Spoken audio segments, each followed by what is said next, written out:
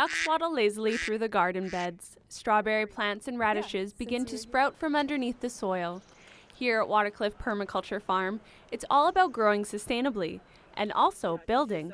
Cob is it's an ancient building technique, and it's essentially very similar to adobe, which is used in New Mexico, but instead of pre-made bricks, we sculpt it and we put it on with our hands. There's 3 essential ingredients, and they are sand, which we have 2 kinds of sand here. This is a more gritty sand that we've actually gotten in from Nanaimo, and this is the local Gabriola sand. So that's the sand.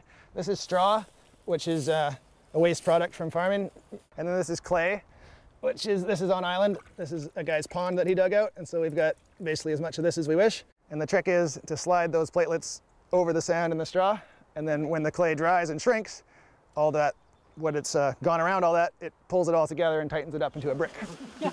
Pollen says cob building is cheap in materials, but costly in labor. If you build it yourself, it's great. You can keep your costs way down.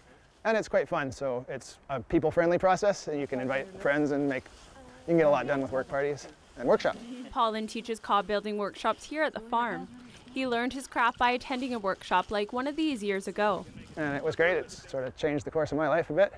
Doing workshops is something I'm pretty passionate about, just to pass it on and to make the information available. And who knows what some people will go home and build a little cob oven.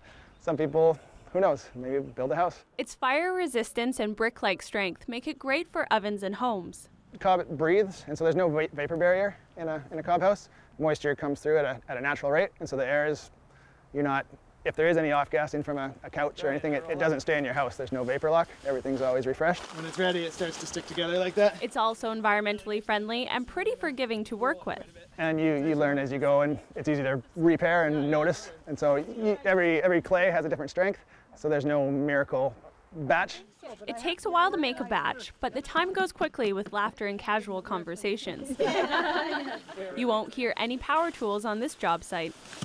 Mixing together the cob looks and feels more like dancing than work, and even the smallest of helpers can join in the play. Nice, and stomp on it. Pollen says you can let your creativity run wild with cob building. When it started, it was great, funky cabins and very artistic, but quite funky, and now there's finished homes that would make magazines, and you can do whatever you like with it. Pollen hopes more people will show an interest in the trade and find more ways of building sustainably.